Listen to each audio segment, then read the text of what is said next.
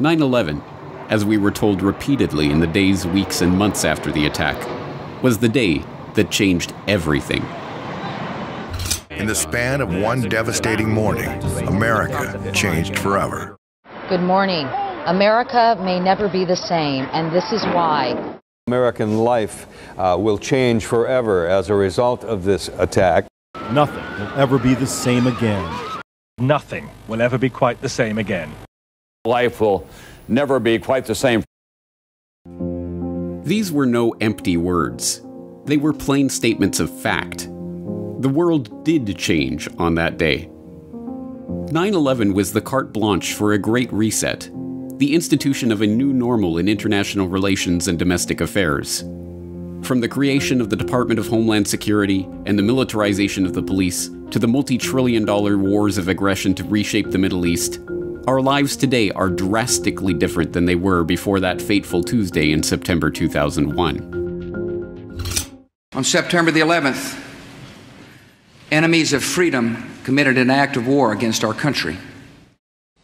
If September the 11th hadn't happened, our assessment of the risk of allowing Saddam any possibility of him reconstituting his programs would not have been the same. For the first time, airport security will become a direct federal responsibility. I don't understand how a sexual assault can be made a condition of my flying. This is not considered a sexual assault. It would be if you weren't the government.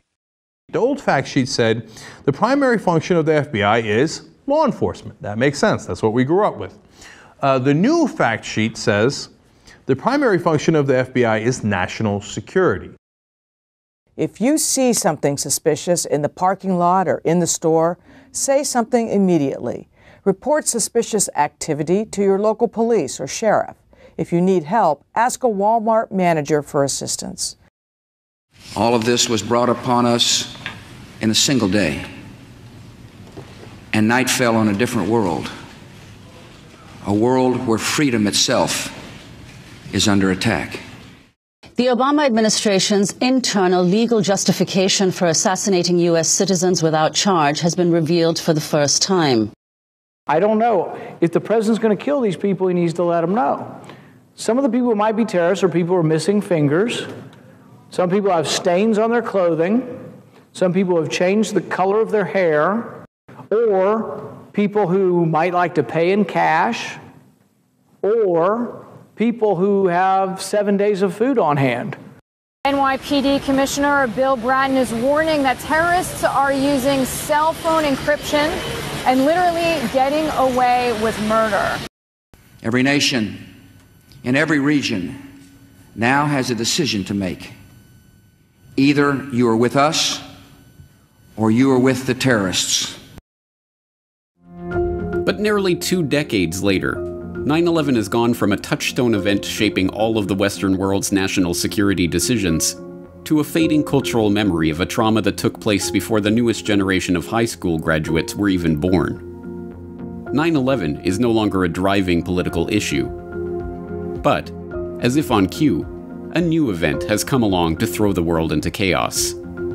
Once again, we are being told that the world has changed forever. This is not normal. At least it wasn't until a few weeks ago, when everything we take for granted, everything, moved just beyond our grasp. As a global community, we've experienced a once-in-a-lifetime event that will shift and reshape our behaviors and perceptions for quite some time. This will be the new normal until a vaccine is developed. Meaning the new normal could last for months, even years. So a return to normal as we knew it is not on the cards in the near future. And, once again, this is no empty rhetoric. Governments, businesses, and NGOs are now coordinating at the international level on a great reset to once again completely reshape the world we are living in. History would look at this crisis as the great opportunity for reset. The Great Reset is a welcome recognition that this human tragedy must be a wake-up call. It is imperative that we reimagine, rebuild, redesign, reinvigorate, and rebalance our world. Reset cannot mean we can't think of it in terms of sort of pushing a button and going back to the way things were. And the normal was a crisis. The normal was itself not working. I think all Canadians understand that the restart of our economy needs to be green. It also needs to be equitable. It needs to be inclusive. What we're going to have to figure out, and I think what we're all going to have to figure out together, is what our new normal looks like. Our new normal includes physical distancing from others. Our new normal includes wearing masks where appropriate. Our new normal includes us knowing where this virus is each and every day, where we live, where we work, where we want to travel. In parts of Europe, immunity passports are being considered for people who are believed to be immune to the coronavirus. While in China, some cities have already implemented QR codes that generate a color in order for officials to enable how freely an individual may move around outdoors. Those paying attention will have already noted the parallels between the war on terror declared after 9/11 and the war on the invisible enemy that has been declared on COVID-19. In fact, the security imperatives imposed by this pandemic crisis are so similar to those imposed by the terror crisis that, in many cases, the new security screening tools that are being put into place to combat COVID-19 are openly acknowledged to be mere upgrades of screening tools deployed after 9/11. Most people know Clear by going to the airport. It was born after 9/11. This is another crisis with a new component that's being born. Explain what this product is in terms of how it's going to work relating to COVID. So you're right. Clear was born out of 9/11, and it was about a public-private partnership leveraging innovation to enhance Homeland security and delight customers. And that was really the beginning of Screening 1.0. And just like screening was forever changed post 9/11, in a post-COVID environment, you're going to see screening and public safety significantly shift. But this time it's beyond airports, right? It's sports stadium, it's retail, as Dana talked about. It's office buildings, it's restaurants. And so while we started with travel at our core, we're a biometric secure identity platform where it's always been about attaching your identity to your boarding pass at the airport, or your ticket to get into a sports stadium, or your credit card to buy a beer. And so now with the launch of Clear Health Pass, it's about attaching your identity to your COVID-related health insights for employers, for employees, for customers.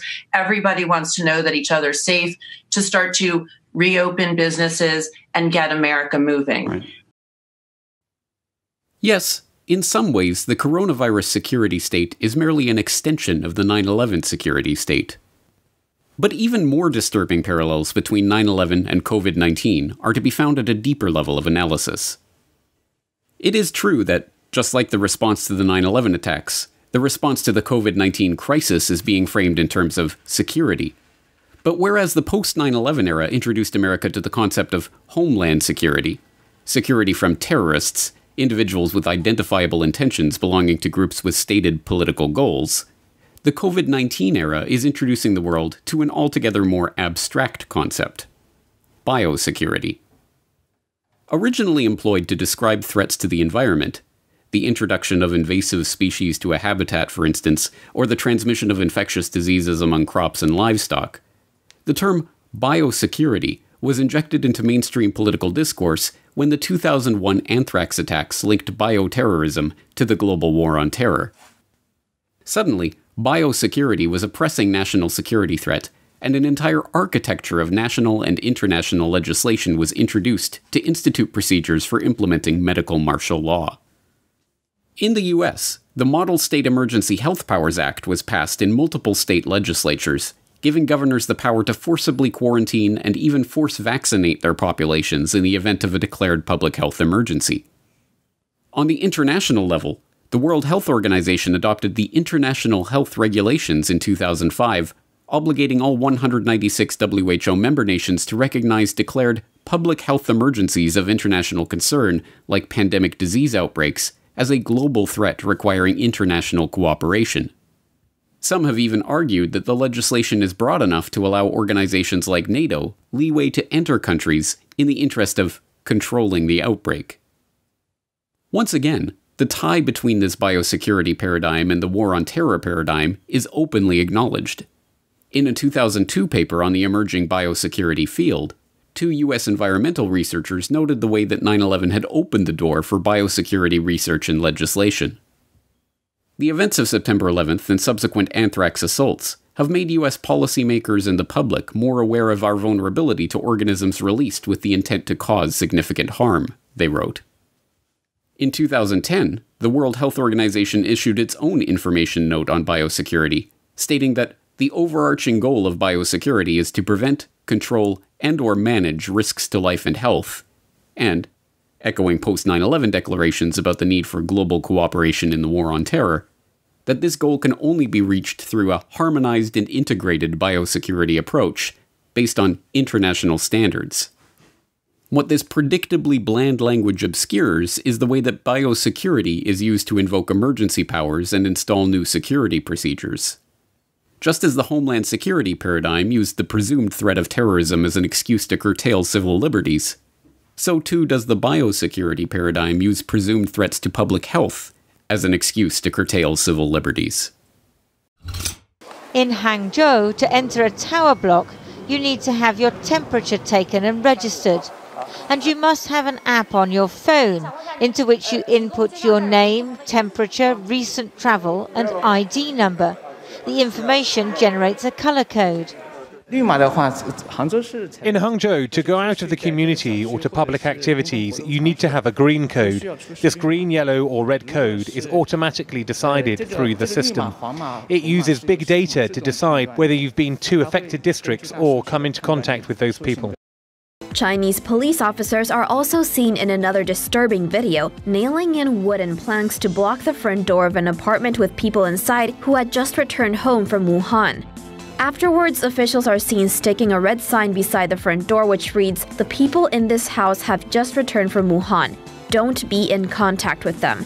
The poor people inside are heard desperately screaming, "Open the door!"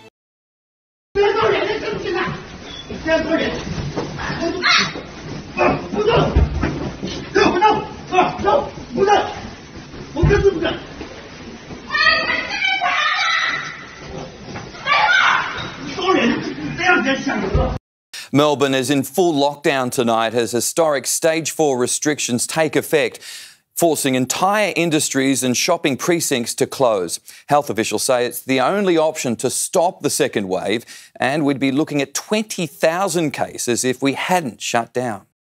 Can you record this? I'm in my pajamas. What's this? I had an ultrasound in an hour. Yeah, she's pregnant, so... I'll take it easy. What's this about? I have an ultrasound just let me in an hour. Let me finish and I'll explain. It's in relation to a Facebook post, in relation to a lockdown protest you put on for Saturday. Yeah, and I wasn't breaking any laws by doing that. You are actually. You are breaking law. That's why I'm arresting you in relation to... How can you arrest her? That's...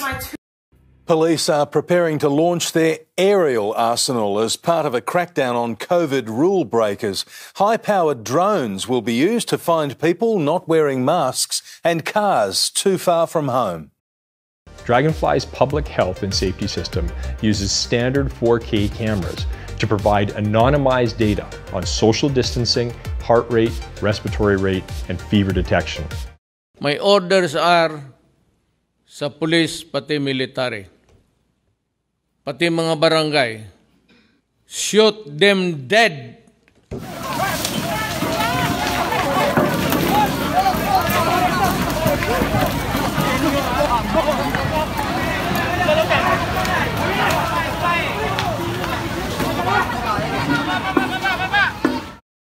Why are you surrounding my children? Please step away from my children. Please step away from my children. Your children are fine. I'm fine. Right, but I've got cuffs that are too tight on my arms. All I was doing was shopping. I explained to you that I don't have to have a mask on for health reasons. And then 3 people come up to me, start twisting my arms up. For what? What's on him? Can you tell me why I'm under arrest? Why have I got cuffs on? Right, well, you can't just detain me under what law? Well, at the moment, we don't have specific powers, but they will come very shortly, I'm sure. But in the British policing model, we always start by talking to people. We always start by advising people. We can talk even more firmly to people. Who the f*** you think you're grabbing? Hey, who you grabbing? Who the f*** are you grabbing? No, get off me! I've told you, no! Now get off me! Or I'll get you locked up. Now get off me! Now you've been told. Get the f***. Oi! Who the f*** are you grabbing there? I'll spray you, mate. What? You're not spraying me for nothing? He hasn't done nothing wrong. He hasn't done nothing wrong. He hasn't done nothing wrong. There's a significant police presence there. A number of these protesters chanting freedom.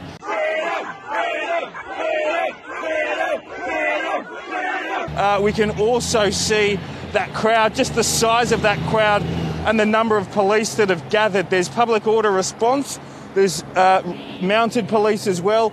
Also riot police have mobilised to try and manage this crowd. The nightmarish police state that is coming into view on the back of this pandemic panic is not a temporary state of affairs, nor is it a haphazard set of measures thrown together on an ad hoc basis.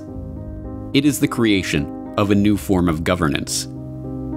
This new form of governance relies on the perceived sense of crisis, in this case a public health crisis, to justify constant surveillance of the public and new powers to inhibit the travel of anyone deemed a health risk. Famed Italian philosopher Giorgio Agamben has documented how this biosecurity state is being erected on the back of the panic that 9/11 and the War on Terror helped induce in the public. We might say that once terrorism was exhausted as a justification for exceptional measures, the invention of an epidemic could offer the ideal pretext for broadening such measures beyond any limitation. The other factor, no less disquieting, is the state of fear, which in recent years has diffused into individual consciousness and which translates into a real need for states of collective panic, for which the epidemic once again offers the ideal pretext. Therefore, in a perverse vicious circle, the limitation of freedom imposed by governments is accepted in the name of a desire for safety, which has been created by the same governments who now intervene to satisfy it. The parallel nature of 9/11 and COVID-19 as catalyzing events ushering in states of collective panic and, ultimately, new forms of governance is seen most clearly in the area where these two paradigms overlap: bioterrorism. The molten steel on the ground zero pile had not even cooled before the American public and the people of the world were confronted with the specter of bioterrorism. Beginning a week after 9/11 and continuing for weeks thereafter, a series of letters containing anthrax spores were mailed to media personalities and government officials in an apparent continuation of the terrorist attack on the US. The letters were quickly tied to both Al-Qaeda and Iraq in the mainstream media. Peter, from three well-placed but separate sources tonight, ABC News has been told that initial tests on the anthrax sent to Senator Daschle have found a telltale chemical additive whose name means a lot to weapons experts. It is called bentonite. It's possible other countries may be using it too, but it is a trademark of Saddam Hussein's biological weapons program. It does mean for me that Iraq becomes the prime suspect as the source for the anthrax used in these letters. The 24/7 coverage of the event in the media ceased abruptly, however, when it was discovered that the strain of anthrax used in the attacks sourced not to Iraq, but to the US military's own bioweapons laboratory at Fort Detrick, Maryland. But this convergence of terrorism and biosecurity did not start with the anthrax attacks. It began in June of 2001, a full 3 months before 9/11 and the declaration of the War on Terror itself. That was when a number of ranking US military and intelligence officials took part in Dark Winter, a high-level exercise that simulated the US's response to a smallpox attack on the Homeland by bioterrorists. The drill, co-hosted by the Johns Hopkins Center for Health Security, took place at Andrews Air Force Base on the 22nd and 23rd of June 2001, and even involved fake news reports that were broadcast to the participants as the simulation unfolded.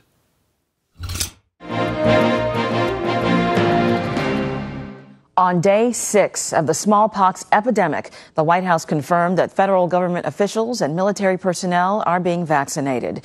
300 people have died. At least 2,000 are infected with smallpox. Still, no group claims responsibility for unleashing the deadly smallpox virus. But NCN has learned that Iraq may have provided the technology behind the attack to terrorist groups based in Afghanistan.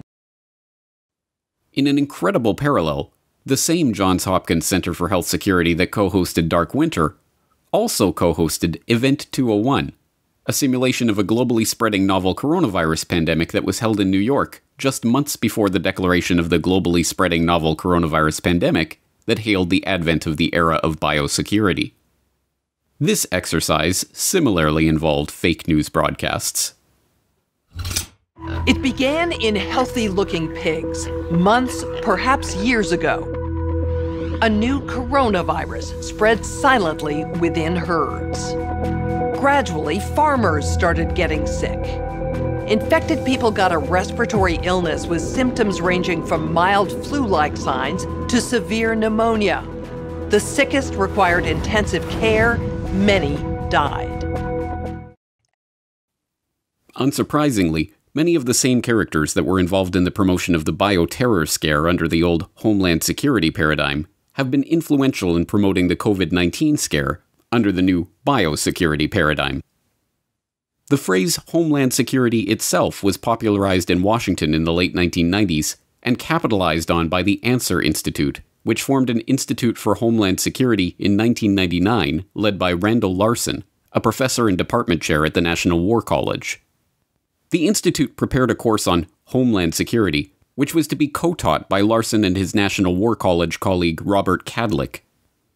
Coincidentally, the course was slated to begin on September 11, 2001. Part of the course syllabus included a review of the Dark Winter exercise, which the Institute for Homeland Security co-created. The name Dark Winter derives from a statement made by Larson's colleague, Robert Kadlec, credited as a biowarfare defense expert during the exercise's fake news broadcast.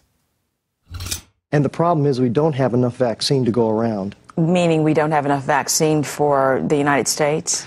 Well, I would like to think that, but we don't have sufficient stockpiles for the people in Oklahoma, Georgia, or Pennsylvania, much less for the entire United States population. Well, that certainly doesn't sound encouraging. What do you mean exactly? Angie, it means it could be a very dark winter for America. Sobering. Thank you very much for joining us, Dr. Kadlec. A career officer and physician in the United States Air Force, Kadlec would go on to contribute to the FBI's investigation of the 2001 anthrax attacks, and then serve in several key biosecurity-related roles in the George W. Bush White House.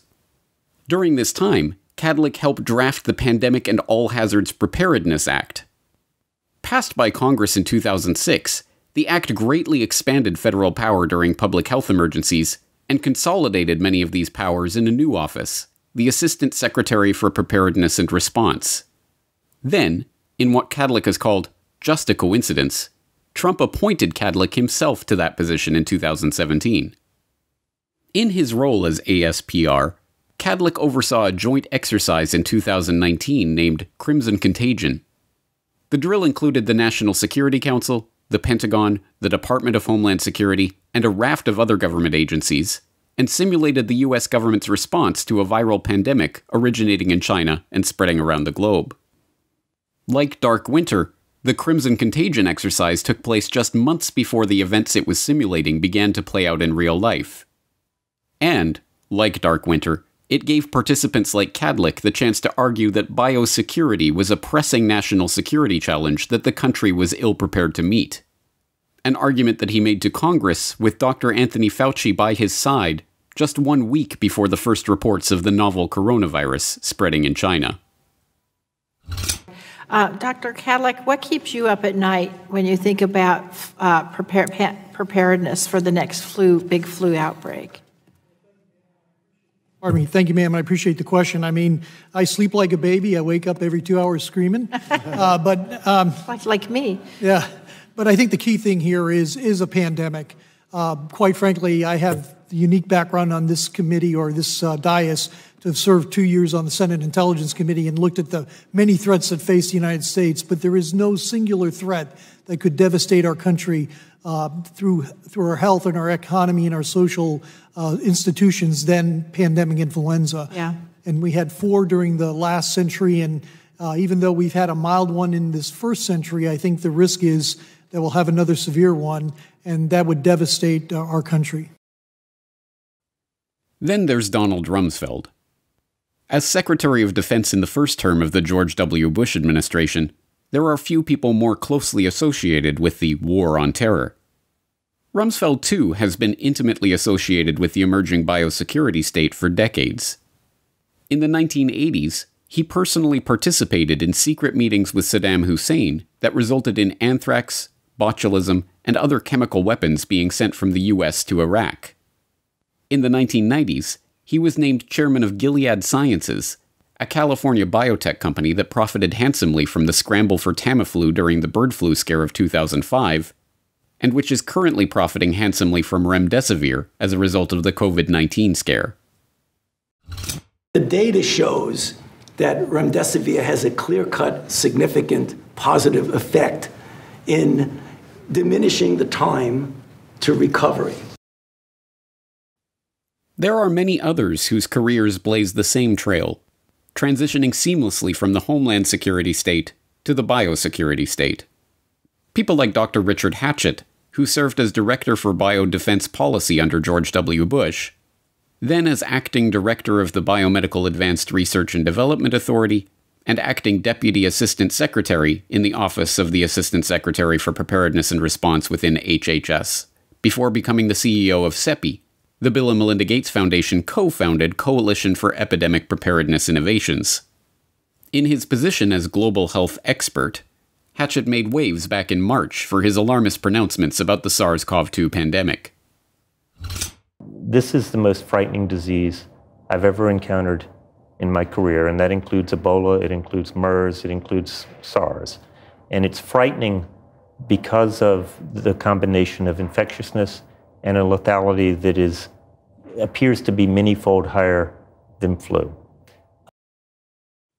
That so many of the people who were there at the birth of the War on Terror are currently acting as midwives to the biosecurity state should come as no surprise.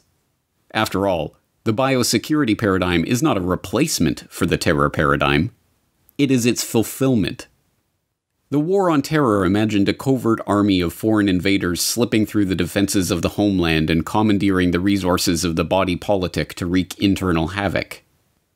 The biosecurity state posits largely the same scenario, but now those foreign invaders are not terrorists possessed with a hatred of freedom. They are asymptomatic carriers possessed by a pathogen. Just as the Homeland Security forces and border security agents were entrusted to protect us from the terrorists, now the frontline heroes, doctors and nurses armed with the tools of the technocratic priest class, can protect us from the invisible enemy. This speaks to an important aspect of the biosecurity state. Ultimately, it is not about health. It is about politics. Once again, we find insight on this turn of events from Giorgio Agamben, who has noted that viral epidemics are, above all, a political concept, which is preparing to become the new terrain of world politics, or non-politics. It is possible, however, that the epidemic that we are living through will be the actualization of the global civil war that, according to the most attentive political theorists, has taken the place of traditional world wars. All nations and all peoples are now in an enduring war with themselves, because the invisible and elusive enemy with which they are struggling is within us. Governments are banning gatherings and events, instituting new screening procedures, quarantining healthy, functioning people against their will, tracking and surveilling every individual, controlling their movements, monitoring their transactions. Make no mistake, the war on terror is not over. It has just greatly expanded. The proponents of 9/11 truth have warned for 19 years that the war on terror was always a war on the public. Long pushed to the margins of the political debate, that viewpoint has been vindicated as the terrorist label is replaced by the asymptomatic carrier label, and all the machinery of the police state is wielded against everyone who opposes the biosecurity takeover. Given that those once derided as conspiracy theorists have turned out to be the most prescient political observers of all, perhaps it is time to learn the real lessons from 9/11 that mainstream discourse has always excluded. That 9/11 and the war on terror was not a war at all, but a power grab. That the temporary measures brought in to deal with an alleged emergency will never be relinquished. And, most importantly, that unless everyone who cares about this, the most blatant power grab in history, rises up, refuses to cower in fear of the invisible enemy, and reclaims their inalienable rights to freedom of movement, freedom of association, and freedom of assembly, then those freedoms will be gone for good. This is the message of 9/11 Truth, that the world was tricked into giving up their rights in the name of an endless parade of boogeymen. In reality, it was the very politicians and officials claiming to protect us from these boogeymen, the ones donning the mantle of Homeland Security, who were the greatest threat to the public. And now they are claiming we are the boogeymen, asymptomatic carriers of an invisible enemy, walking and talking weapons of mass destruction who must be caged in fear forever, lest the virus kills us all. This is a lie, and it exposes what the fearmongers are themselves afraid of. Free humanity. Gathering, talking, working, playing, living. It is no small irony that this year's 9/11 memorials have been disrupted by the COVID scare. The torch has well and truly passed, and the annual injunctions to never forget have been replaced by a litany of always remembers. Remember to wear your mask. Remember to stay 6 feet apart. Remember to avoid large groups. Remember to stay home. After 19 years, perhaps it is time to admit that 9/11 Truth failed to expose the war on terror lie in time to derail the Homeland Security agenda. But we are entering a new era, and we have a new chance to wake from this nightmare. Knowing this, the only question is, will we reject the war on the invisible enemy before it's too late?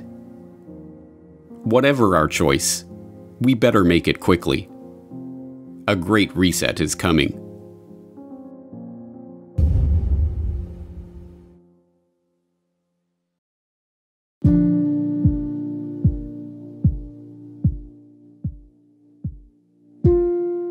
Great harm has been done to us.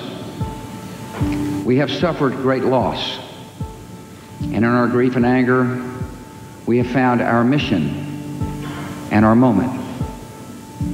Freedom and fear are at war. The advance of human freedom, the great achievement of our time and the great hope of every time, now depends on us.